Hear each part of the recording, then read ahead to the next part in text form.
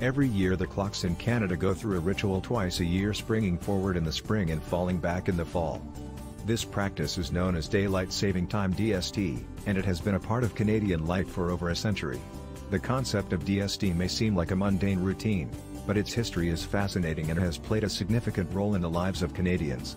The idea of saving daylight hours goes back as far as ancient Rome, when they adjusted their schedules to take advantage of longer daylight during the summer months. However, the modern concept of DST can be credited to a British builder named William Willett. In 1905, to better use daylight, Willett proposed advancing clocks 20 minutes each Sunday in April and reversing the change in September. His idea gained traction and eventually led to the institution of DST.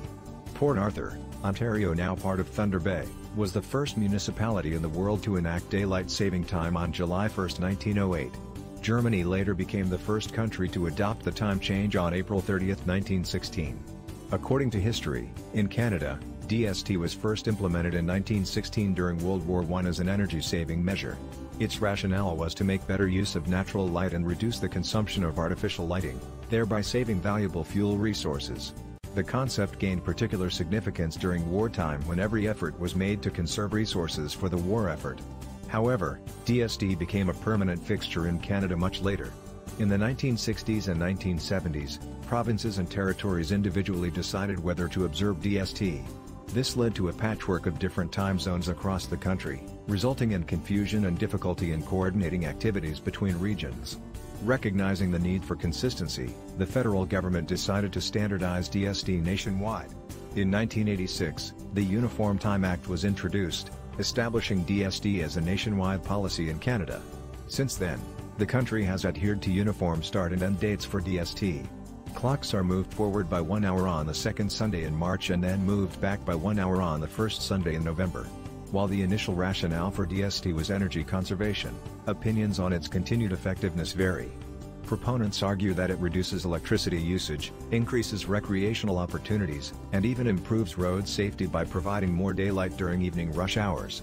Skeptics, on the other hand, debate its energy-saving benefits and highlight possible negative effects on health, sleep patterns, and the economy. Over the years, discussions surrounding DST have emerged sporadically, with some regions of Canada contemplating whether to abandon the practice altogether. However, concerns about aligning schedules with neighboring regions and potential economic repercussions have kept the conversation alive, preventing major policy alterations. Despite the ongoing debate, daylight saving time remains an integral part of Canadian life. Beyond its practical implications, it has become a ritual that marks the arrival of warmer months and longer days. Canadians eagerly anticipate the day when they can spring forward their clocks, signaling the start of summer and a more vibrant, sun-soaked season. In conclusion, the history of daylight saving time in Canada is one of evolution and adaptability.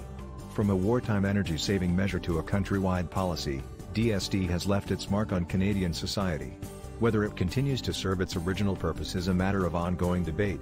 Still, for now, it remains a defining aspect of Canadian life, a time-honored tradition of turning the clocks ahead and making the most of daylight hours.